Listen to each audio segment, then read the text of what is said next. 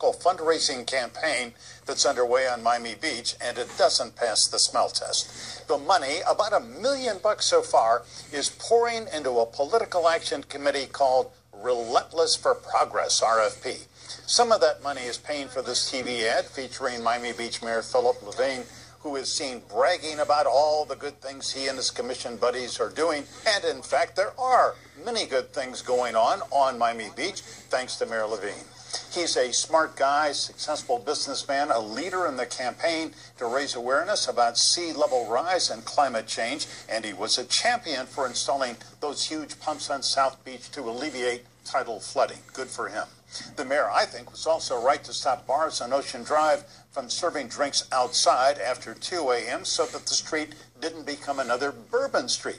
But the mayor and his good friend Jonah Wolfson, a Miami Beach commissioner who is term limited, are now engaged in a fundraising campaign that just stinks. Their political action committee is strong-arming city vendors for big contributions. Now, the city attorney says it's okay legally, and perhaps it is, but it is not okay morally or ethically. And when two Miami Beach commissioners asked to send the question to the Miami-Dade Ethics Commission, they were voted down. Unbelievable.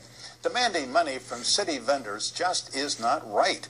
And we're talking about donations that range from $20,000 to $100,000. The County Ethics Commission says it is going to investigate on its own, as well it should, but that will take months. Next fall's elections will be long over by the time the Ethics Commission finally weighs in.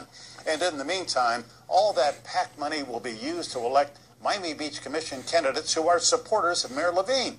Nothing wrong with that. Nothing wrong with running a slate of candidates. What is wrong is taking money from people who do business with the city of Miami Beach, who are limited in the amount of money they can give individual candidates, but are not limited in how much they can give to a PAC. The PAC then helps their favorite candidates. It's all very clever and all very stinky. Mayor Levine has a bright political future. His political action committee is dimming his luster. That's my perspective. Hope you have a wonderful Sunday. Remember, as always, stay informed, get involved. And we love to hear what you